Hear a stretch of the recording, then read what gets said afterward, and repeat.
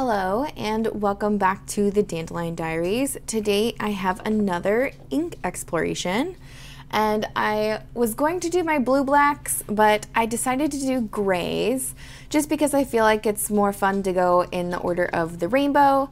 So I'll be doing black to gray. For supplies, I have my 𝗦𝘃𝗁𝐵𝐵 A5 Yamasakura notebook. This has 52 GSM Tomoe River paper. I have all of the ink samples I'm going to be doing. I have no bottles today, just samples. And this is a sample rack from Pen Chalet. I do have a $10 off for them for your first order in the description if you're interested. I have my eyedropper, water, the condiment cup that I definitely have loved using so far. So thank you, Leanne, for this idea. And then I have my glass dip pen by 𝗟𝗏𝘅. This is a little cat chopstick rest that I got from Daiso, but I don't know if I'm going to use it. I just like having it here because it's cute. But let's go ahead and get started. So I'm going to start off with basically all of the grays that seem most gray to me. Some of them do have a few properties that are a little bit more interesting, but we'll get to those in a minute. The first sample I'm going to be doing is Noodler's Lexington Gray. And I do have a kind of pet peeve with Noodlers, and that is all of their inks have a scent. And it's a very chemical smell to me. I don't necessarily like it at all. I don't have a single full bottle of Noodler's ink because I don't like the smell.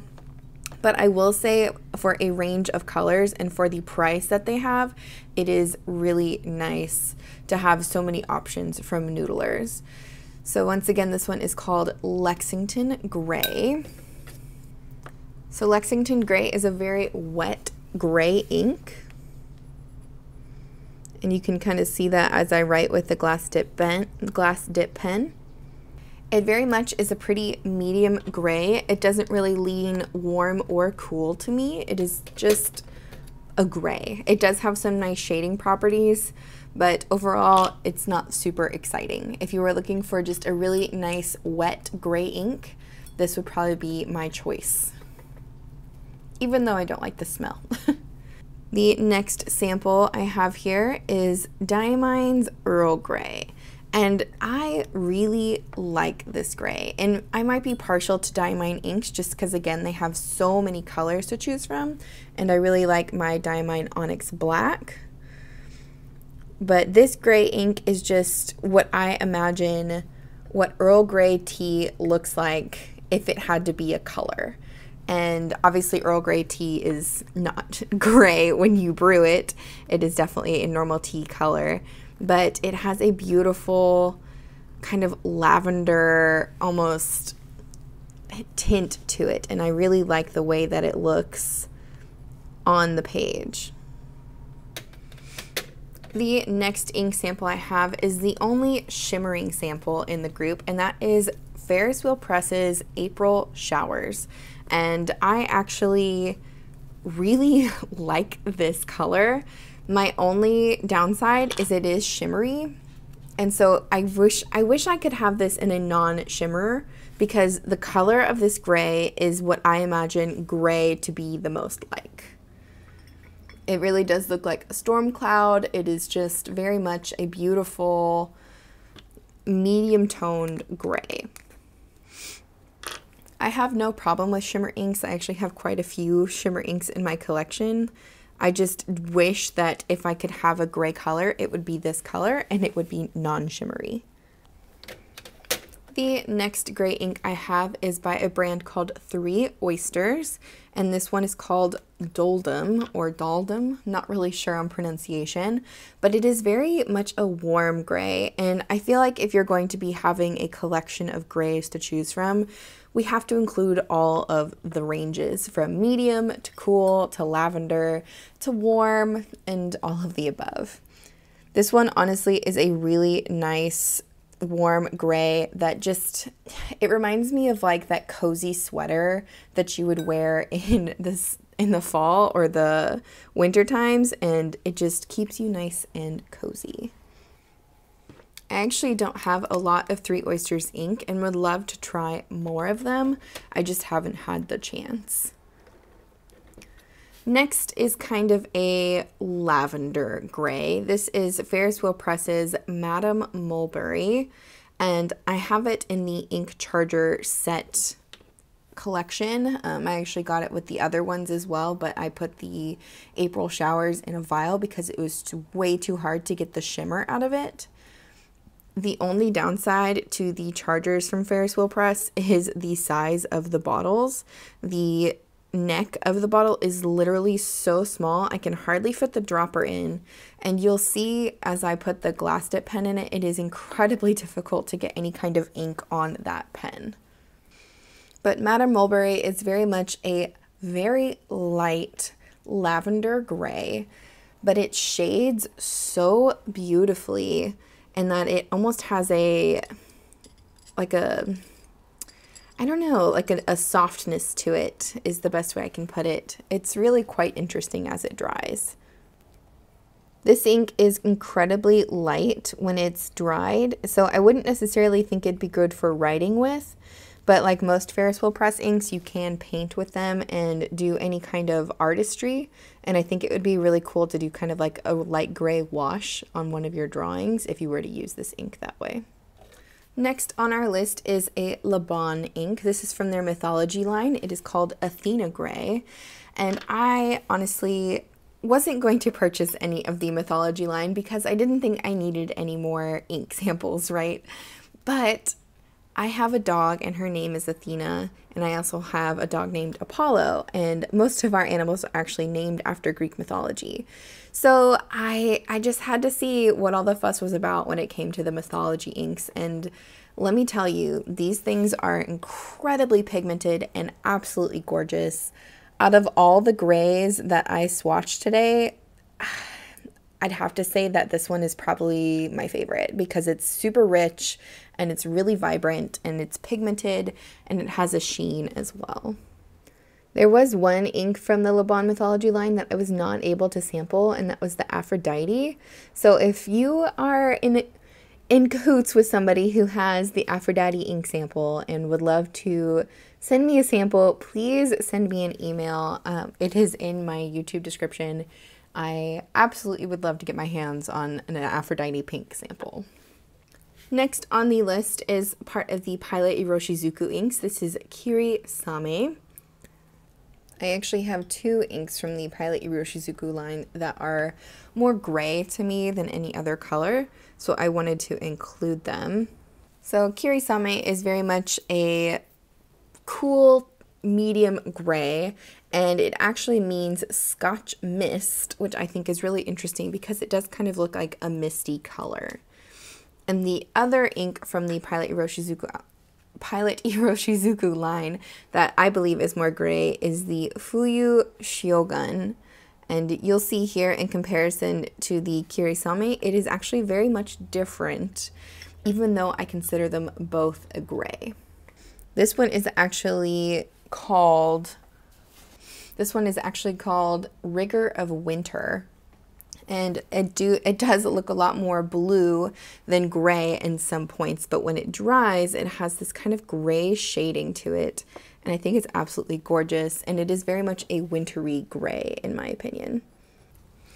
The next gray ink sample I have is by a company called Papier Plume, and this one is Oyster Gray. This is my only ink from this company, so if you know where I can get some more samples from them, I would love to know. This is a sample from Vanessa. I seem to find all of the kind of interesting, unique ink brands at Vanessa. They have way more samples than any other company I have ever looked at. I'm not affiliated with Vanessa, but I absolutely love their little stationery store, and they are located in the US in Arkansas, so their shipping times are absolutely fabulous. I usually get my stuff within a couple of days, which is pretty remarkable. But Oyster Gray definitely reminds me of an oyster shell. It is this medium cool gray that reminds me of the ocean, and honestly, when it shades, it is absolutely gorgeous. And it almost has kind of like an oceanic depth to it, in my opinion. It definitely is a good name for this gray. And the last gray that I have was a sample that I got as a surprise me sample from Goulet Pens, and it is 𝗬𝗏𝗏 Document Fog Gray. And when I first swatched this, I was shocked because it is not a gray to me. It is very much blue. But as it shades, it almost has this kind of like cool gray color to it. And I mean, gray's in the name, so I'm going to include it in the gray ink swatches, but this ink was very surprising to me when I first got it, and definitely a good choice for a surprise me ink from Goulet Pens. But as you can see, it is very blue compared to anything else on the page, and it just has this almost storm cloud look to it. And I know it's called fog gray, but I think it should be called storm cloud gray. And one thing I have learned with 𝗬𝗏𝗏 inks, which I wholeheartedly love, is they are also very wet. So if I were to pick between brands of the Noodlers or 𝗬𝗏𝗏, I would 100% go with 𝗬𝗏𝗏 just because they don't have that chemical smell to them. And I feel like the quality of the ink is a lot different in writing with a pen, than it is with using the Noodlers inks. No hate towards Noodlers though, I really do love their variety of colors and that they have so many different options in a great price range. Alright, so I'm gonna let these dry and then I will come back and show you guys what they look like after they have dried to the paper, and we'll go over some of the cool properties that each of the inks have. Okay, so the inks have mostly dried. The last two left to dry are the Oyster Gray by Papier Plume and then the 𝗬𝗏𝗏 Document Fog Gray. I'm going to go ahead and take my clips off so I can show you guys kind of up close how they've been shading and sheeting.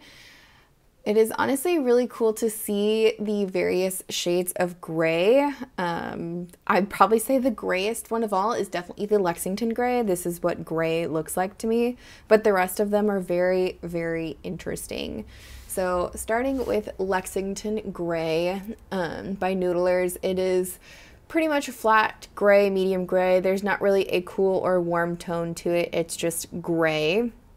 It is a very wet ink. It is still drying, and it was the very first swatch I did. As for the shading properties, it doesn't really shade to me, not like some of the others on this page, but it is just a really nice regular gray.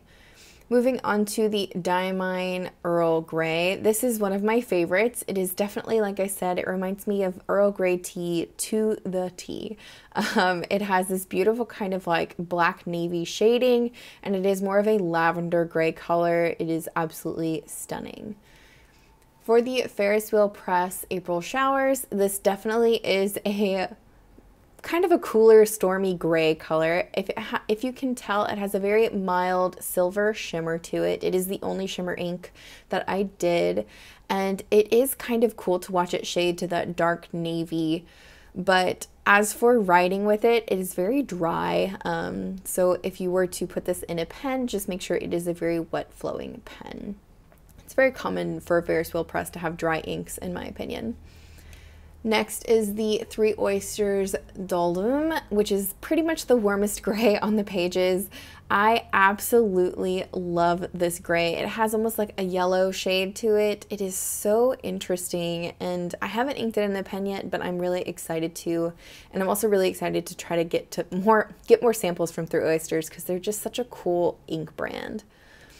Then we have Madame Mulberry, also by Ferris Wheel Press, and as you can see, it's shaded so cool. It's like purple, it's blue, it's gray, it's all of the above. But it is very, very light when you write with it, almost illegibly in my opinion. And if I were to use this ink, I would probably, like I said, use it as a wash for any kind of painting or any kind of artistry.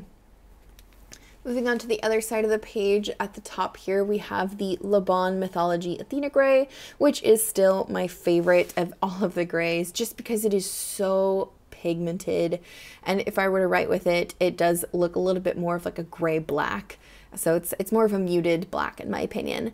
It does have a little bit of a sheen to it. It's very mild, but it is very subtly kind of a reddish black sheen, and it writes just beautifully. I would love to get my hands on some of the other colors in this line just because it is such an interesting ink. Then we have the Pilot Iroshizuku inks. Again, they are both gray to me. One's more blue and one is more warm. I love both of them. Pilot inks, especially the Iroshizuku inks, always behave so well. They're always very wet flowing to me, but not overly wet, and they just have this beautiful shade property. Neither of these inks sheen to me, at least not on this paper, and both of them are very unique in their own way, but they are very similar as well. Then we have the Paper Plume Oyster Gray, which is still a little bit wet, but it is, like I said, it reminds me of just the depths of the ocean. It is such a cool blue gray. Yeah, I want to try more samples from that ink brand as well. And then finally, we have the DHMentis Document Fog Gray, which is probably the most blue out of everything. Like I said, it is more of a blue ink to me than a gray, but because it says gray in the name, I am including it. But it shades to this dark navy color. It is still a little bit wet, but is such an interesting ink because is it gray? Is it blue? As in the writing sample, you can see it's kind of a little bit of both. So maybe that's why it's more gray than blue in some instances, but I still think it's more blue than gray in most instances. But let me know which one was your favorite in the comments, and also let me know which colors you want me to do next. I've been kind of going in a little bit of rainbow order, so we have blacks first, now grays, so next I could either do blues or I could start with yellows. I mean, the options are endless, so let me know what you want to see next in the comments. But thank you so much for watching. If you're interested in more content from me, I do have an Instagram. I will leave my handle on the screen. I do post there pretty regularly, and I have been posting ink swatches there as well. If you like this video, be sure to give it a thumbs up. And again, thank you so much for watching, and I'll see you in the next one.